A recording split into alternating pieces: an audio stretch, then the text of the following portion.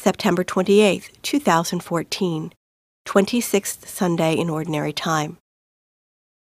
A reading from the book of the prophet Ezekiel. Thus says the Lord, You say, the Lord's way is not fair. Hear now, house of Israel, is it my way that is unfair, or rather, are not your ways unfair? When someone virtuous turns away from virtue to commit iniquity and dies, it is because of the iniquity he committed that he must die.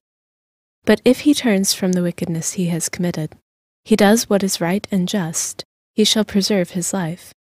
Since he has turned away from all the sins that he has committed, he shall surely live, he shall not die.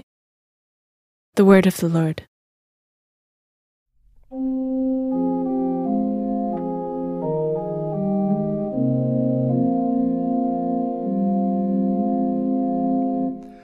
Remember your mercies, O Lord. Remember your mercies, O Lord. Your ways, O Lord, make known to me. Teach me your paths. Guide me in your truth and teach me, for you are God, my Savior. Remember your mercies, O Lord. Remember that your compassion, O Lord, and your love are from of old.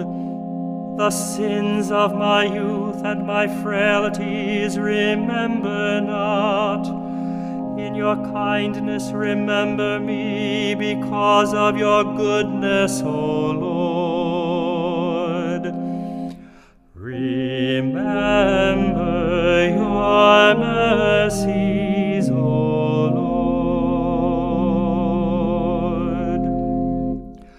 Good and upright is the Lord, thus he shows sinners the way. He guides the humble to justice and teaches the humble his way. Remember your mercies, O Lord.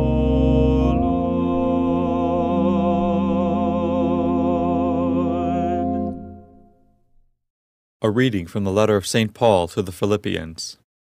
Brothers and sisters, if there is any encouragement in Christ, any solace in love, any participation in the Spirit, any compassion and mercy, complete my joy by being of the same mind, with the same love, united in heart, thinking one thing. Do nothing out of selfishness or out of vainglory. Rather, humbly regard others as more important than yourselves, each looking out not for his own interests, but also for those of others. Have in you the same attitude that is also in Christ Jesus, who, though he was in the form of God, did not regard equality with God something to be grasped. Rather, he emptied himself, taking the form of a slave, coming in human likeness, and, found human in appearance, he humbled himself, becoming obedient to the point of death, even death on a cross. Because of this, God greatly exalted him, and bestowed on him the name which is above every name, that at the name of Jesus every knee should bend, of those in heaven and on earth and under the earth, and every tongue confess that Jesus Christ is Lord, to the glory of God the Father. The Word of the Lord.